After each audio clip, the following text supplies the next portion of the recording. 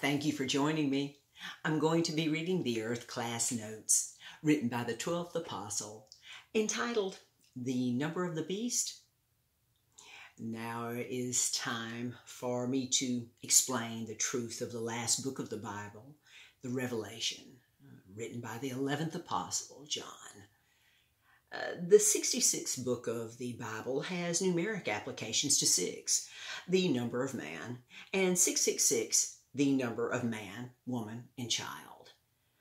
Please understand that I love the 11th Apostle, John, but it is very needful for me to truthfully analyze his specific understanding of the subjects that he wrote about, not what God or Jesus wrote, but the revelation of John's thoughts. All of John's writings in the last book of the Bible record are very parabolic and extremely symbolic of his lack of understanding about the events regarding the end of this evil world age in which he was a victim of then, but not now. John has learned and understands so very much now in his spirit body, at the top of the third heaven, and from the writings of the 12th Apostle.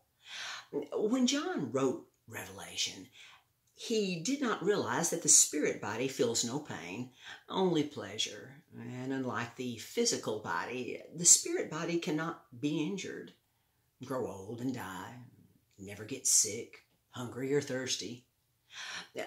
No one understood this provable truth about the spirit body in John's days on earth, and so very few do now, with many believing and teaching of a burning lake of fire and brimstone that John wrote so much about in Revelation. John wrote that those whose names were not written in the book of life were cast into a lake of fire, where they will be tormented day and night forever. Now, all of this proves that John knew nothing about God when he wrote Revelation as an aged man, a man who had forgotten the truths he had learned. It is very important for you to know this truth, for if you don't, you will have the wrong ideas about God, fearing him instead of loving him more than anyone or anything. God's perfect plan for all individuals and their spirit bodies is unconditional love, a love that has no place for hate, pain, and sufferings, only goodness and pleasure.